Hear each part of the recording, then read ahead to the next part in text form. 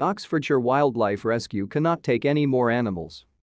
A wildlife rescue has stopped taking in any more animals after reaching its capacity. Oxfordshire Wildlife Rescue, near Didcot, has at least 300 patients, predominantly baby birds as well as foxes, badgers and deer.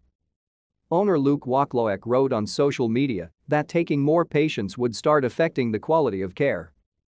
Higher demand has been partially blamed on the heatwave, while staff were also struggling with limited facilities.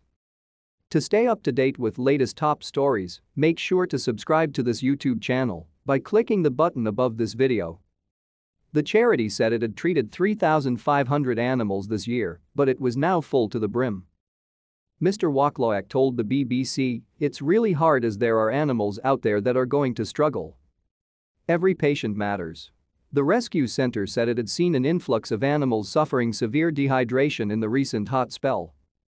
Mr. Waclawek also said urban development was a factor as the charity had noticed large numbers of animals coming from built-up areas. In addition, the charity's facilities were in a chokehold, he said, and the center needed to expand its resources to meet demand. "We want to build a wildlife hospital that can cater for everything," Mr. Waclawek added.